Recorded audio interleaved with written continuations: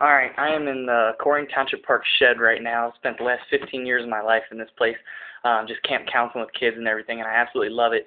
And one of the most disturbing things that the Survivor producers told me is that I told them I don't cuss in my videos, and I try to be the best role model I can. And they said, well, are you trying to be a motivational speaker?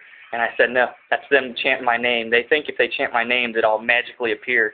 But they said that if I don't, oh man, they are loud.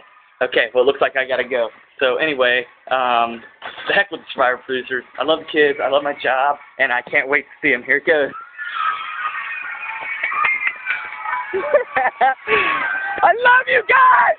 Woohoo! What's up, dude? What's up, guys? Looking good.